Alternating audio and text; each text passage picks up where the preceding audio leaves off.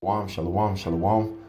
I want to give all glory, all honor, and all praises unto Yahweh, Ba'ashem, Yahushua, Ba'ashem, Brakakadash, giving all glory, all honor, and all praises unto the Most High, Heavenly Father, for this very moment. That's right. I want to give a barakatah at the water to all of those who are being diligent inside of this truth, and they're being sincere about it, keeping the commandments of the Most High, Heavenly Fathers to the best of their abilities, and being sincere about it, as well as carrying on the faith of the Hamashiach Yahushai, who is the Malak, and is always making known.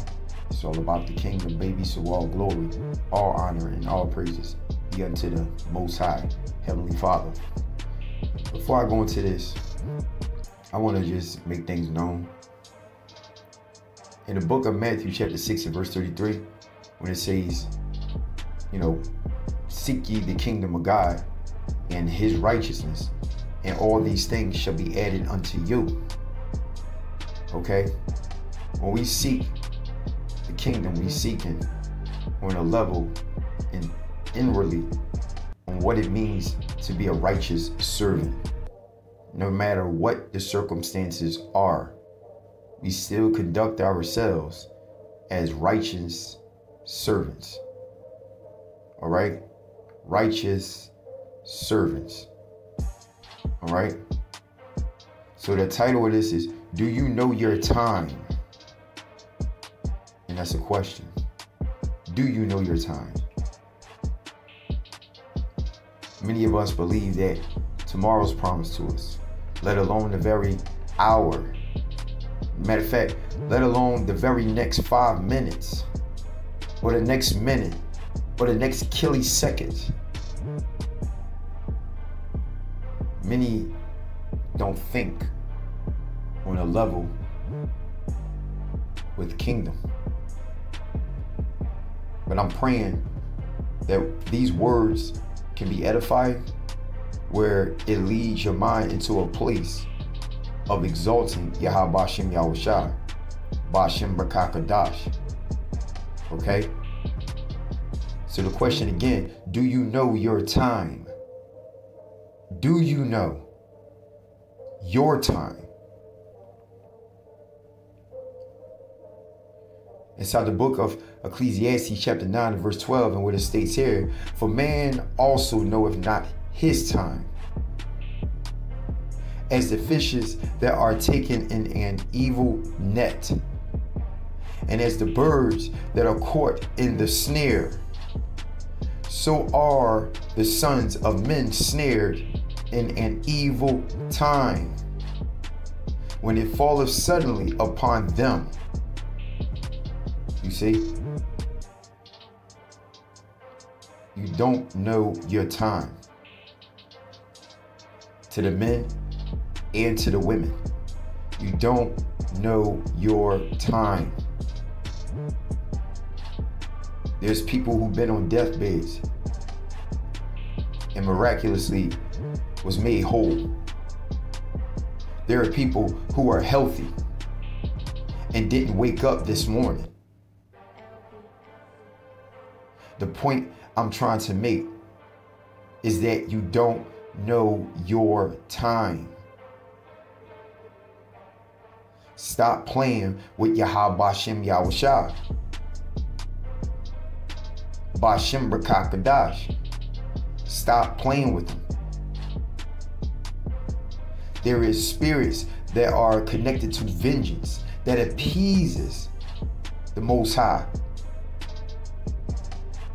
When it comes down to the wicked doers, you so-called blacks, Hispanics, and Native Americans, who are the Most High's chosen people, if you are watching this, take heed to these words. Take heed to these words. You don't know your time. So in this very day, this is something you want to take into consideration. Am I living for the Lord? Am I living what is connected to his will? Am I pleasing Yahweh Ba'ashem Yahushua? Am I pleasing the Heavenly Father Yahweh through his word?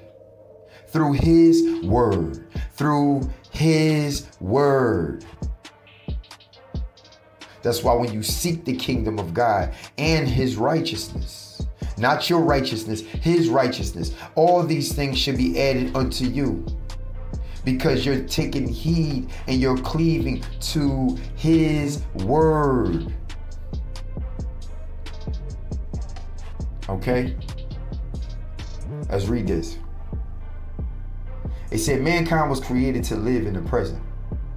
I like to say Yashiela was created to live in the present. Okay? The Lord Almighty, Yahweh Shem Yahweh Shai, the Almighty One, is the only one who has the ability to live in the past, present, and the future. The only one that has the ability to live in the past, present, and future. This is what makes Yahweh to be Alpha and Omega, the beginning and the end, through his word. So to understand Yahweh, you got to get inside of his word. Okay? We'll say he's preparing me. But how much is he preparing you if you're not acknowledging what he has given to you in his word? So you can be able to follow through within what is connected to his will. I'm speaking to the men of the Lord and the women of the Lord. The ones who are the so-called blacks, Hispanics, and Native Americans, who are considered to be God's chosen people, who are the children of Israel, the seed of Jacob. Okay?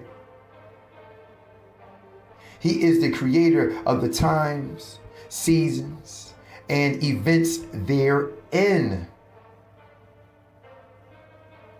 Some events take place in our lives that be of evil.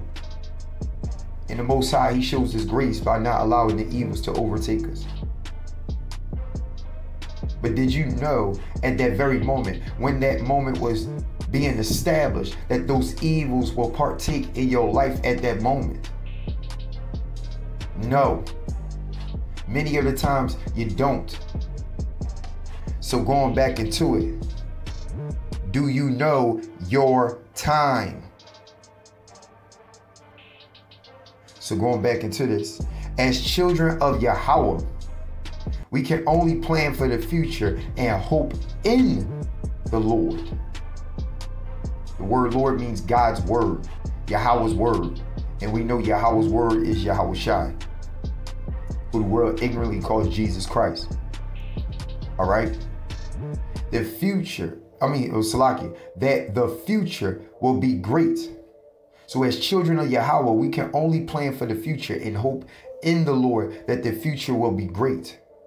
Which we know in Romans chapter 8 and verse 28, he states that all things works out for the good of those that love Yahweh. Okay? We being diligent. So I'm here to make it known, keep pushing. Don't give up. Okay? It is good to be aware that there are good times and evil times. Why? Because in the scriptures it makes it known that a prudent man foresees the what? The evil to come, and hideth himself. Okay? It is good to be aware that there are good times and evil times. It is our duty to pray for good times and acknowledge them, use them, and thank Yahweh when they come. Meaning be grateful. It is also our duty to pray against the evil times and be fully prepared so that when they come, we can endure them. Thank Yahweh for grace and continue to praise him for giving us life. You see? All right. It states here, complaining during evil times only makes them worse.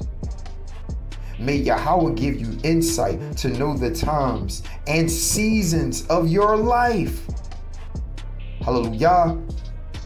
Be time conscious. Okay?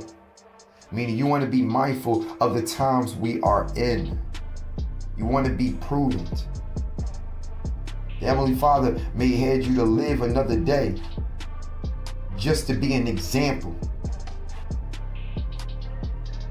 It could be an example that is going to land in the hands of the evil ones, or either an example that's going to be in a place of exalting his name throughout the good things.